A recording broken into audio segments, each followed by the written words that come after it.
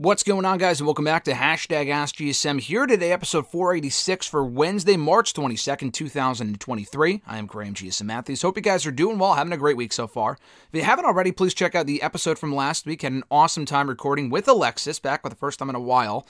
She was asking for it, and it ended up going great. We got a lot of great feedback on it, so I appreciate you guys for that. But if you haven't already, please check out that episode. It's 90 minutes of awesome audio, a lot of great questions, a lot of great analysis, and hopefully it's not too long. It's not another year or so before she's back on the show again. So keep an eye out for that. And again, check out the episode. I had a great time. But if you want to send in a question to the show, you can do so by tweeting me on the Twitter machine at WrestleRant with the hashtag AskGSM. You can find me on Facebook as well, facebook.com/Graham.gsm.Matthews. Drop a comment on the post I usually put up on Tuesday nights, if not on the wall itself. And last but certainly not least, drop your question down below in the comment section and this very video. I'll include your question in next week's edition. Speaking of which, I will be at in California for WrestleMania week, all of next week, leaving on Monday, not coming back until the following Tuesday, Monday, Tuesday, around that area. So I'll be gone for a while, which means I will be gone for next week's hashtag AskGSM. I'm trying not to miss that show, so continue sending in your questions. My current plan is still to record it on Wednesday. I'm just not sure at what point. So maybe early on in the day on Wednesday before I head out for the day. Maybe put it up before I leave, wake up extra early. I'm not sure yet, so keep an eye out for that. The episode should still be up on Wednesday. I'm just not exactly sure when, like I said, but keep an eye out for that. It will be up at some point. And yeah, it's the WrestleMania week episode. How can I miss it? But anyway, we get right into your questions for this week, starting with the YouTube questions. First one being at Micah Does It. And again, I'm all over the place here. I haven't put up the questions in a document yet. What else is new? But his first question was, what is your favorite WWE theme song right now? And what is the worst WWE theme song in present-day WWE? Worst theme song, honestly, I don't know my favorite. I have a number of favorites. There's a lot of great themes currently in WWE. Roman Reigns is probably my number one. The Tribal Chief song, that heel song that he's been using now for a couple of years, is excellent. Really gives you a big fight feel, and not just because the song itself is great, but also what it means. Like every time he comes out, not that there's this deep meaning to the song, but you know it's going to be a big fight feel every time you hear that song. People rise to their feet, throw up the ones. It's a big time. So it's got that big time feel to it. So I got to go with Roman Reigns. I really like Rollins' theme. He's got a great theme. Riddle's theme I like. There's not a lot of themes I don't like. There's a lot of themes that are like, eh. There's a lot of great themes, though. I'm trying to think of another, really good theme. Rhea Ripley's song, honestly, is also excellent. Judgment Day's theme is awesome. Love Edge's theme song. So those are among my favorites currently. Again, least favorite, I don't really have an answer. There's a lot I just don't give a fuck about, like Shayna Baszler's song, I think is far inferior to the one that she was using previously by CFO, but it is what it is. Sami Zayn's current CFO song, I'm glad it's back. Probably not permanent, but I'm enjoying it while it lasts. Also one of my favorite songs as well. Central Man Network. Who should put The Rock into the Hall of Fame? Good question. The first name that comes to mind is Stone Cold Steve Austin. Now, I don't know if Austin has ever inducted anyone. I know he was obviously inducted himself back in 2009. Him inducting Vince at some point down the road, if Vince isn't dead by then, would also make sense. But beyond being inducted himself, I'm not sure if Steve has ever actually done the inducting for someone else. Maybe he has and I'm forgetting. But I feel like he would make the most sense. He's the person that was closest to The Rock in WWE as far as being his biggest rival. They were the two biggest stars of the Attitude Era. I don't know if Vince would make sense. Maybe someone from his family, like the Anoa'i family. Maybe, but personally, I would probably just go with Stone Cold Steve Austin if he was around to do it. I feel like that would make the most sense. Micah Does It, their next question. If Big E is not able to wrestle any longer in WWE, do you think you would be good at it as a commentator role, like Samoa Joe was for a bit and like Corey Graves is right now?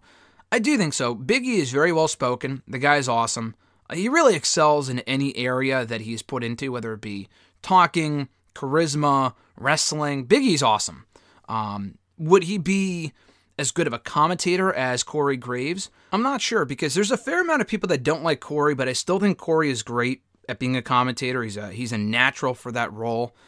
Big E is just naturally goofy, and not that he can't be goofy on commentary. I mean, he wouldn't obviously be goofy all the time. Not that he's, it's impossible for him to not be goofy, but I'm not sure if that would be a good full-time role for him. Samoa Joe really excelled in the area as well. I feel like he would do a good job at it. I don't know if that would be a great full-time gig for him, but if they couldn't find another role, which I would find impossible because Big E's great, again, you can really use him for anything, then that wouldn't be a bad idea. So I do think he's still going to come back at some point. I don't know that for a fact. There is a chance he never wrestles again, due to the nature of his injury. But I would hope he will be back. He will be back at some point, I'm expecting, and hopefully it doesn't come down to the fact that he has to do commentary for the rest of his career. Mike does its next question. What are your top 3 favorite matches or moments at WrestleMania? It's a good question. I did a whole list, and it's a little outdated now because it was from 7 years ago, but over on WrestleRant.com, my website, I did, I think, 30 or 32 favorite matches of mine in WrestleMania history. And every day leading up to WrestleMania 32 that year, I wrote about on the site, did a whole article, whole post on my favorite match in order, 1 through 30. It was a pretty extensive list. I did the same thing for SummerSlam that year as well. Again, it's outdated now because this was 7 years ago. But my favorite matches, Shawn and Taker would have to be number 1 from WrestleMania 25. I remember when that happened, but I didn't even watch it live. I remember, and I've told this story before, that when the match happened, I didn't order the pay-per-view. I was actually grounded that year, so I couldn't go over to my friend's house to watch the show. So instead, I had to read the live chat on WWE Universe, which was like their version of Facebook at the time. And they had a live chat going of all the results and what was going on in the match and like, oh, Sweet Chin Music. And I was like watching the live chat. And I remember, oh shit, Shawn Michaels kicked out of the tombstone, blah, blah, blah. And it was crazy. So I loved it even then before even being able to watch it for the first time a couple of months later. So Taker and Shawn, other favorite matches and moments. There's just so many. There's so many. Being there for Kofi Mania at 35 was great. Probably my number 1, honestly, because I was there for it, would be the Hardy Boys return to WrestleMania 33. That was my first WrestleMania. I'd always wanted to see the Hardy Boys back in WWE. The way that it happened was perfect. The anticipation was great. The moment was amazing. That will probably always be my number 1, was that. Taker and Shawn from 25, like I said. As far as another match, again, there's just so many that come to mind that I've really, really liked. Like, I really liked some of the more underrated WrestleMania matches, too. Like, Rock and Cena, I also really liked, from WrestleMania 28, believe it or not. Like that match. Jericho and AJ Styles, even, from WrestleMania 32, was another one I thoroughly enjoyed. There was another match I remember really, really digging. I don't remember it now. Let me go back on my website as we speak. I probably should have prepared for this, but like my favorite WrestleMania matches, period. My number 1 was obviously Taker and Shawn. My number 2 is Taker and Triple H from WrestleMania 30 or 28 as well, actually. Taker and Shawn Part 2. I have Shawn and Kurt on my list here at number 3, which would make sense because I really, really like that match. That probably would be my other favorite match for Mania. There's probably other ones that come to mind from the last couple of years. I'm trying to think. 37, 38. Being there for the Stone Cold return, the Cody Rhodes return would also rank pretty high up there as far as favorite moments. Those would probably rank pretty high up there. So, I would really have to think about it some more. There's just so many that come to mind. But my favorite match, I'll put it this way. My favorite match is Shawn and Taker from 25. My favorite moment is the Hardy Boys coming back at 33. That's what I would say. Let's see. Next question here. Also from... Billy asked a question about who I thought the most underrated WWE, WCW superstar of all time is and the most overrated. I can't answer that honestly just because there's such a wide array of answers, of potential answers there. And I can't even speak to everyone who has ever been underrated or overrated in the business in the last, you said ever, so I'm probably not the best person for that question. I could probably give you a couple of people that are underrated, overrated, were underrated. I don't know. Honestly, not a lot of names come to mind off the top of my head. There are a lot of answers, but I'm probably not the person to ask that question. But your Twitter question, though, I will answer this. You asked me, who would be your Mount Rushmores for impact on the business, and then one for pure technical ability in the ring? So, again, this is also a pretty loaded question, but I can answer this a bit easier than the other one. As far as the impact on the business Mount Rushmore, to me, and again, my answer might change after doing more thinking on it, but off the top of my head, I would say Hulk Hogan, Stone Cold Steve Austin, probably, I mean, you said the business. Like, I'm thinking WWE. So I'm not including, like, Inoki and other I mean, you would have to put Vince McMahon on there, right? I mean, without Vince and WWE, I'm not sure where wrestling would be today. So, you didn't say wrestlers on the impact of the business one. So I probably would say Vince, Stone Cold, Hulk Hogan, maybe Inoki. I mean, you could say San Martino as well, but I mean, I feel like Vince and San Martino kind of go hand in hand because San Martino was booked by Vince, as were Hogan and Steve. But I mean, San Martino was a big part of the success of WWE early on in that 70s, 80s period. But I mean, Vince McMahon was really the one that was jump-starting that whole era of WWE and whatnot. So I would probably say Vince, Stone Cold, Hogan, and then, I mean, you can say Cena, but I mean, you said impact on the business. Cena had a pretty big impact. I don't know. I mean, I'm not really sure. You could put Cena in there. I would probably put someone that's outside of WWE, whether it be another promoter.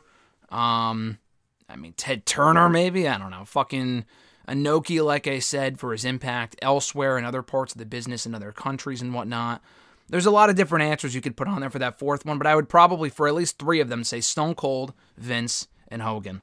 For the pure technical ability one, I would probably say Bret Hart, Ric Flair. I mean, when you say technically, you're talking like best in the ring? Because I would probably say Flair, Bret, Shawn. Flair, Bret, Shawn, and then, I mean, I don't know. I would say Daniel Bryan, but I feel like that's such like a recent answer. It would have to be someone a bit, long, like that was around a lot longer in WWE than Daniel Bryan was. I'm not really sure. Again, I have three there. I'm not sure who that fourth one would be. I mean, I guess you could say Randy Savage, but I'm sure there were other people that were better in the ring than Randy Savage. Randy Savage was amazing, but it was like the charisma that really took him to that next level. I'm not sure if he would be on that Mount Rushmore. Again, it would probably be someone from another either era or another company that I'm not thinking of. I mean, you could go with someone more recent like a Daniel Bryan because he is one of the greatest of all time as well. Again, I have three. That fourth one is kind of an open-ended spot, but if Mount Rushmore was three people, it would include those three for sure. And there's probably other people I'm not thinking about as well. So now we go back to the beginning of the Twitter questions here. From @Iwagu91, first one being, do you think Kevin Owens and Sami Zayn versus the Usos should headline night one of WrestleMania? I do, and listen, I'm among those people that have Charlotte and Rhea headlines night one. I'm honestly not upset. Not because I feel like it should main event, but I understand why it would. The women kind of got fucked last year in the sense that they were supposed to go on last. I'm glad they didn't, because the Stone Cold return, the in-ring return, was just so much better than Charlotte and Ronda, which wasn't an overly good match at all. I do think Charlotte and Rhea will have a better match than Charlotte and Ronda did last year. I do think the more anticipated match of the two is Kevin and Sami versus the Usos. It has a better story. Ideally, both nights of WrestleMania should be headlined by the Royal Rumble winners. They've talked up for weeks now, oh, Rhea Ripley and Charlotte headlining, main eventing WrestleMania, blah, blah, blah. And then it doesn't main event. I mean, at least last year, in storyline, they technically did main event up until Austin and Owens became an impromptu match. It wasn't like the advertised main event of WrestleMania. Charlotte and Ronda was. Charlotte and Rhea, they are advertising essentially as the night one main event. I think it would be fine if it was the main event as long as Rhea wins and it's a good match. I do think the tag team title match would be better. If the tag team title match doesn't main event night one, then it's got to open night two. You bookend the show with the Bloodline stuff, Reigns in the main event, Usos in the opener. That would be amazing. I do still think it should main event because, again, it's going to be probably the better match and it definitely has the better story. You can't always go in the main event with like, oh, you have to have the two Rumble matches in the main event. I mean, not necessarily. If you have a match that's bigger than the championship for the men or the women, then you got to go with that. They should have done a better job of making Charlotte and Rhea feel more like a main event than the tag team title stuff, but the tag team title stuff is just got so much history, as do Charlotte and Rhea. But I mean, come on, this tag team title stuff has been furthered amazingly well every week now for like close to a year. So, in my opinion, if I'm booking, I do put the tag team title match on last. I feel like that's the biggest possible way to close that show. People are looking forward to it. It's had an amazing story. The payoff should be great with Kevin and Sami finally winning the tag team titles after years of not having held them, and for the Usos having held them for now almost 2 years. I would honestly go with that as the main event, but I understand why it would be Charlotte and Rhea, and I wouldn't be upset at that.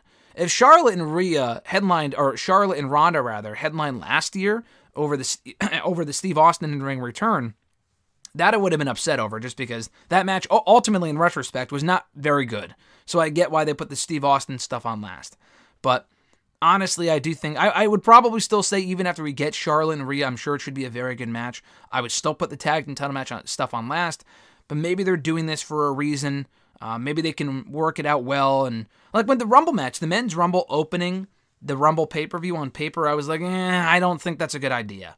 But in retrospect, it worked out as well as it could have, honestly, because they headline with the Sami Zayn turn at the end, so the fact it didn't headline made the most sense. So I think the way that it's going to work out, hopefully it will work out for the better, but I still do think it should be the tag team title match headlining night one, because that to me is one of the biggest attractions of the entire weekend, aside from Roman and Cody, maybe even more so, just because the story's been in the works now for so long. His second question, if Vince McMahon was still handling creative, would he be booking Solo Sikoa the same way he's being booked now? Maybe not as well, but I still don't think Solo would have gotten called up and then been buried. I still think he probably would have been brought up as part of the bloodline. I guess he could have gotten called up and feuded with them or not done anything with them. That just wouldn't have made any sense. I mean, that was always an option, but I feel like that would have been the worst option as far as like, why would he be up there and they're talking about the bloodline and they have their fucking relative on the other brand? That just doesn't make any sense. So he probably would have been beaten by now. Maybe he would have been more of a, lackey and taking the pinfalls for the group more than he has. He hasn't been pinned at all yet. He's lost tag team matches, I believe, but he hasn't lost by pinfall whatsoever. I'm not even sure if he's lost the tag team match. That I'm not even sure about. Maybe I know he's lost matches by DQ, but he hasn't been pinned or submitted yet. That could happen next week with Cody if he faces Cody on next week's show. And, I feel like he probably still would have been protected, though. Solo seems like a guy to me that Vince would have liked. But then again, there's been plenty of guys and girls over the last number of years that I thought Vince would have liked, and he fucking buried or misused anyway, so who the fuck knows? His next question, your thoughts on the SummerSlam logo for this year? I think it's really cool. Everyone's been talking about it. I think it's a sexy-ass logo for Detroit. I'm not overly enthused. I mean, apologies to all my, Detroit listeners here, anyone that lives in Michigan. Detroit has never really been a place on my list of places that I've wanted to visit. That doesn't sound like the most glamorous place to hold a SummerSlam, but I am looking forward to it. I've never been there before, assuming I do go. I'm not sure yet, but, you never know. I'm just assuming I will because I was at SummerSlam the last 2 years. But anyway, the logo, looks great, and it perfectly matches the vibe of being in Detroit, like they did with SummerSlam last year. The SummerSlam logo for last year matched being in Nashville, and now they're matching it to being in Detroit, which I think is really cool. At Reborn Again, John Ritland from the Twitter machine and on YouTube, Real Honesty with John Ritland. Check it out, does great work. His first question was, so Cody tells Roman Reigns that he's sick of everyone bringing up Dusty. And he says, the same Cody who brought up Dusty's name a lot of weeks on end. A lot. He brought up his name a lot for weeks on end. Projecting much? John asks. Yes, it was a little weird when Cody mentioned that, we talk too much about Dusty and all this other sort of stuff. And he's like, if I hear Dusty's name one more time, it's going to make me vomit. It's like, weren't you the one that in a lot of circumstances was bringing him up in conversation and in promo? So I did think that was funny, but at least they're moving the story away from the Dusty stuff and more on Cody and his journey and Roman being champion. I thought the exchange on Monday was phenomenal. That was amazing stuff. And I hope we get at least one more promo between the two, between now and WrestleMania, because that was really, really good. We probably won't, but it would be nice if we did. One last, third, final promo. But that was great, though. And, I just thought the fact that he brought up Dusty and was like, I'm going to vomit, which, like you said, it sounds like projecting, because we've heard a lot of that sort of thing from Cody about Dusty in the last couple of weeks. So for him to say that was a bit comical. Let's see here. His next question, what's a match or matches from a past WrestleMania or multiple WrestleManias that should have been higher on the card or even main evented, and why? Again, I've probably answered this before, but, a match from past Manias that should have been higher or main evented. The fact that Batista and Taker was like fucking fourth on the card on WrestleMania 33 or 23 rather. And I wasn't a fan at the time. I wasn't watching wrestling back then. But like in retrospect, that was probably the best match on the show. Wyatt went on fourth, and I know they were pissed off about that. And that's, I mean, maybe honestly, if they went on later, they may not have had as good of a match, honestly, because they were motivated and they were pissed they were going on so early. And Taker won the Royal Rumble that year, which was what didn't really make much sense. He won the Rumble and they didn't main event. I mean, that's a little weird. And they had the best match on the show. I know they wanted to go on last with Cena and Shawn, but Shawn didn't win the championship anyway. It really should have been Taker and Batista in the main event, but whatever. As far as other matches that, I mean, should have main evented, I've talked about this before, but, WrestleMania 8 with Flair and Savage. Hogan and Sid Justice going on last was fucking dumb. The match sucked. I wrote about this last week, I think. 10 with Bret and Owen was an amazing match. I mean, I could see why they opened the show with it. They bookended the show with Bret Hart moments, so that was cool. 11, 12. I mean, 11, they went on last with the Lawrence Taylor shit, but, I mean, he was the celebrity that year, so that kind of made sense, I guess. They went on last over Shawn and Diesel, which was whatever. 13, Bret and Steve was the best match on the show. Did not main event, but didn't have anything on the line, so I get that. 14, 15, 16, 17, all made sense. I mean, you could say Taker and Shawn from 25, but that wasn't ever going to main event. I mean, it was the best match on the show. It probably should have gone on second to last before the main event, and after the World Heavyweight Championship match, which also wasn't overly memorable, the triple threat between Edge, John Cena, and Big Show. You have that one. I'm trying to think. 33, didn't love the Roman and Taker main event. Just was not a good match, but it went on last because they had to get that final visual of Taker descending into the stage, even though he didn't retire after that, which was fucking dumb. WrestleMania 35, the women going on last did make sense, but, Kofi and Bryan was the better match that year. 34, I would have given the main event to Styles and Nakamura. Brock and Roman just sucked. I mean, Styles and Nakamura may not have had as good of a match anyway. It probably would have been the same thing. They did have a pretty good match. It just wasn't the instant classic people expected. I still probably would have gone on last with Nakamura and Styles, though, personally. There was that. 33, I already mentioned. 32, 31 was great. 30 was great. 29, Taker and Punk that year probably should have gone on farther than it did. I'm pretty sure that was also like in the middle of the show, towards the beginning of the show. That should have gone on later. That was the best match in that entire show by a wide margin. So those are just a few as far as matches that should have gone on later or just flat out main evented. Rockin' Hogan being another one from WrestleMania 18. I mean, that was the real main event of that show, but were you really going to put that one on last, is the question, over Triple H and Jericho? Probably not, with nothing on the line. But then again, they did close with Cena and Rock at WrestleMania 28. So, that's another one I would say. WrestleMania 18, Rock and Hogan probably should have been the main event, because that was the real attraction of that show over Triple H and Jericho, which was good, but far from the instant classic that Hogan and Rock was. Not even because of anything they did in the ring, but rather because of what they had going on, with just the dream match scenario and everything going on to the two at the time. Next question from @noob_n_co.tv. Their question was, your thoughts on Taya Valkyrie making her AEW debut last week? Do you think she'll beat Jade Cargill for the TBS title at Double or Nothing this year? Because I don't want Taya Valkyrie to get lost in the shuffle and compete on AEW Dark. I mean, that's exactly what I said last week. I'm very happy for Taya being in AEW because she's an excellent talent. She deserves to be on a main stage. I just don't want her to get lost in the shuffle. Her going back to WWE, I could see why she'd be hesitant with that because they used her so poorly last time. I mean, she didn't have a bad run, but she got cut before she could really get going. I mean, she was there for a couple of months. Didn't really do a whole lot, but that's because they didn't have her like debut in the ring until like fucking June, I think. Like, she wasn't really doing anything for a while, and then Vince took over NXT or whatever the fuck happened. NXT 2.0 happened, and that was it. So I love Taya being on a bigger stage. She deserves it. I don't think she's taken the TBS title from Jade. They don't even have to wait for that match until Double or Nothing. They could do it on TV before then.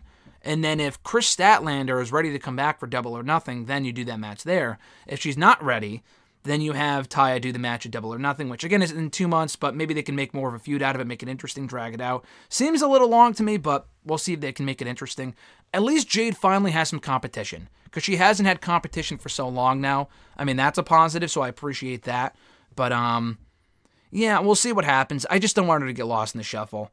I said last week, I was saying to RJ, actually, if she doesn't win the TBS title, then LOL. I don't think that's fair, though. I mean, I don't think she's going to beat Jade for the championship. I just want to make sure that after that feud is over, she has some sort of direction, and she's not competing on fucking Dark like Ruby Soho was for like a good year or so, and Toni Storm as well. Like, give these women something to do. Interesting stories outside of the title picture.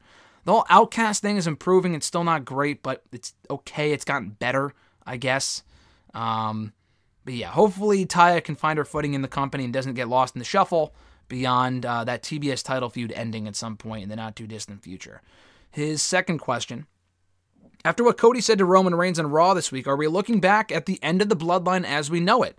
Jimmy and Jay turn on Roman Reigns, Solo Sikoa is going, pardon the pun, solo, and Roman loses his championships. If this isn't the end of the bloodline, which it doesn't necessarily have to be, it is the beginning of the end. I do think Roman will and should lose his championships at WrestleMania, far from a guarantee. There's a very good chance Roman retains. But I do think that, the end of the bloodline could be near. Now, they don't have to turn on Roman on that show, but they could still exist after Roman takes time off after Mania, which he absolutely should. That's the current rumor, thank God. Roman Reigns can take time off, and then, like, the Usos can either lead the group, co-lead the group, whatever, and then Roman comes back, sees that they've either done better without him, or they're just, they've shown that they don't need a leader in Roman anymore, and he gets pissed and beats the shit out of Jay or whatever. I mean, there's a lot of different directions you can go. Roman can come back as a babyface for all we know. I wouldn't do that necessarily, at least not right now, but that's also an option. So anyway, I think we are looking at the beginning of the end for the bloodline. It probably won't end at WrestleMania. I wouldn't even necessarily end it at WrestleMania because there's more stories you can tell with the group just with Roman Reigns not as champion. But we will soon see. I know they're really teasing it right now, which might mean that it's not happening, which would be a bummer, at least to me. I wouldn't do that necessarily. But yeah, I think if I'm booking, if it's up to me, then I would have this be the first major nail in the coffin of the bloodline as we head towards the next chapter of the group. At RG_Marceau, Mr. Marceau's question was, for the women on the main roster who haven't won either show's women's championship, who do you think has the best star potential? I've been singing Tegan Nox's praises for a long time now, but she hasn't done anything since coming back, really. She's lost a tag team title opportunity, and that was about it. So, I think Tegan has a lot of potential if they actually got behind her and pushed her. Beyond her, Raquel Rodriguez probably has the biggest star potential. That might sound odd, because some people aren't sold on her, and that's fine. I think she's very good. I think she can be a better heel. She's already done well her first year in the company. She's gotten a number of title shots, tag team title shots. She won the tag team titles. She's challenged multiple times for the SmackDown Women's Championship. Had some good matches with Ronda Rousey over that title. Had a good showing in the Royal Rumble, Elimination Chamber. So Raquel, I think, has a lot of star potential, and hopefully they can kind of get going with her after WrestleMania. Raquel Rodriguez is one. Tegan, if they actually got behind her, then she's another. On Raw, Piper Niven I like a lot. There's a lot of women on Raw I think that are very talented, but you're saying best star potential. Probably not Mia Yim, who I like a lot. Same thing with Candice. Maybe Piper. Potentially. Let's look at the women's division here for Raw, because there's a few different people that could make sense now that, Bianca's champion. You said that haven't held the women's championship so far. So looking at the Raw women's division, Alexa Bliss already has, Asuka has, Bayley has, Becky has, Bianca has. There's Candice, Carmella has, and I wouldn't count Carmella anyway. Honestly, looking at the roster here, Io Sky. Absolutely Io Sky. Io Sky has not obviously been a Raw or a SmackDown Women's Champion yet, just WWE Women's Tag Team Champion. Io Sky is awesome. Hopefully they can really start getting going with her at some point, break up Damage Control, or just build around her even. Io Sky, to me, has the most star potential, but they got to get going with her soon. She's been around for a while, and you don't want to establish her as just an enhancement undercard talent in Damage Control. She has to be a standout at some point, and I think she can really shine if given that opportunity. At Prince of S2, their question was, with fans showing the Bloodline storyline showering the Bloodline storyline with praise is one of the greatest stories in WWE history. What do you think from beginning to end are the top 5 best stories / storylines in company history? The timing of this question is great. I will defer this question to @Solomonster on Twitter. Obviously does his show. I'm a big fan of Jason's. Solomonster sounds off. He literally just did a segment on his show this past week, his 800th show, talking about the top 10, actually, not even 5, top 10 best storylines in WWE history. And all of my answers would be everything that he mentioned. So I can't even really claim these answers as my own, but go out and listen to that part of his show. I think he put the excerpt on his YouTube channel. He did list, spoiler alert, Vince and Steve Austin as number 1. That has got to be the best story this company's ever told. The Bloodline storyline isn't over yet. I would still put that in the conversation. Savage and Elizabeth being one of them. Hogan and Savage being another from the Mega Powers back in the 80s. Those would all be up there. Brett and Owen, their story of a few years in the early 90s. Daniel Bryan versus The Authority, even though they kind of fell backwards into that one. They were kind of forced into that one, but it was still one of the best stories this company's ever told. Any of those, honestly, would probably be the best stories WWE's ever done, ever. There's probably more I'm not thinking of, but definitely those. Let's see. And final couple of questions here from @U13A. How do you feel about the Fatal 4-Way Tag Team Showcase matches at WrestleMania? I really just don't care. Like, it's nice that they're getting more talent on the show, don't get me wrong, but we're at a point where it's like these matches mean nothing. There's no stakes. Who could possibly give a shit? They said there would be qualifying matches, even though they just announced the men's match on Monday without any qualifying matches at all. Who cares? I mean, that shit belongs in the pre-show. They probably won't put it on the pre-show. They haven't done a pre-show match in years. They'll probably just put it on the main show. Cool. It honestly is the bathroom break of WrestleMania. I'm glad they're getting on the show and those people are getting a paycheck, but the matches mean nothing. And they should only put shit on the show that actually means something. I honestly would be more okay with a Battle Royal. People like Battle Royals. Not to say these matches will be bad. They should be very fun. But there's no stakes, at least with the Battle Royal. You're winning a fucking trophy, which is also meaningless. But I don't know. I think a Battle Royal is that you can get more people in a Battle Royal. People like Battle Royals. Every single Battle Royal is the same, but I don't know. These showcase matches, what do they even fucking mean? They mean nothing. His next question, do you think all championships will change hands at WrestleMania? No. All titles but the United States Championship. I think John Cena beating Theory for the title would be fucking dumb. I won't even go on a major tangent about that right now because I've done it before. I won't do it again. That would be very stupid. If Theory were to lose to Cena and lose that championship, people saying, oh, but he could lose it the next night to Jay White, then what the fuck does that do for Theory? I know you don't give a shit about Theory, that's fine, but they've invested so much in him at this point. Why would you just turn around and bury the guy? That would make no sense at all. So no, I don't think Theory will lose. I think that'd be beyond fucking dumb if he lost. I think Theory retains, but everyone else, I do see Rhea beating Charlotte. I do see Asuka beating Belair. I could see Bianca maybe beating Asuka, but then again, like, what do you do from there? Like, I don't know. Asuka, I think, will win the championship. I think Rhea will win her championship. I think the Usos and Zayn and Owens will beat the Usos for the tag team titles. And I do think Cody will beat Roman. And I also think that Gunther will drop the championship. I'm hoping to Sheamus. That's why he's in that match, hopefully, not just... I mean, they could have very easily done Gunther and Drew, but they didn't. They threw in Sheamus for a reason, so I'm hoping Sheamus wins. Maybe they threw in Sheamus to take the pinfall loss. That's also possible, but I really want Sheamus to win that championship. So, no, I think all championships will change hands, but the United States title. And his last question here, do you think both night of this year's WrestleMania could be the best ever? No, I don't think it's going to be the best ever. I think it will end up being a good show. It's so hard to say, what's the best ever? What's the worst ever? I mean, I don't think anything for a lot of people will ever top WrestleMania 17. And it's also hard to judge what will be the best ever WrestleMania until it happens. I don't know. I wasn't watching wrestling back then. I can't imagine many people were saying going into WrestleMania 17, oh, this is going to be the best WrestleMania ever. I mean, it's all about the execution. You can have a great build, but a bad WrestleMania, or a bad build and a great WrestleMania. That's happened the last couple of years. WrestleMania 38's build wasn't overly great, but the show itself was amazing. Honestly, it was one of the best Manias in the last 6 to 7 years at least. So, I don't know. I would definitely say it will be a good show. Best ever? I don't know. Let's not go that far. I don't want to set expectations too high and then the show underwhelms, but I do think it will be one of the better shows in recent years, and we've had some pretty good Manias in recent years. Based on what we've had on, what looks to be a great show on paper. Triple H booking gives me some faith here. And, we'll see what happens in the next couple of weeks, and if they can book that show to be as good as it possibly can be, or if it falls flat and it ends up just being a bad or a forgettable WrestleMania, because we've had plenty of those as well, trust me. And that's going to do it, guys, for episode 486 here today of #AskGSM. Here for March 22nd, 2023. Almost forgot the date. Thank you guys, as always, for sending in questions to the show. I appreciate it. Like I said, we will be back next week. I'm just not sure when. I'm hoping to record the show on Wednesday morning. I'll be out for most of the day on Wednesday, so I'm hoping to record it. I mean, I'll be getting like no sleep, but I'm hoping to wake up early on Wednesday, early, record the show, have it up either then or soon after or whatever.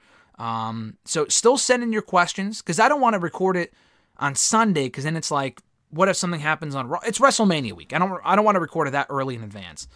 So I'll probably record it that day, if not on Tuesday night. So still send in the questions on Tuesday at WrestleRant on Twitter with the hashtag AskGSM. Find me on Facebook as well, facebook.com/Graham.GSM.Matthews. Drop a comment on the post I usually put up on Tuesday nights. Forgot last night, I apologize, but I usually do.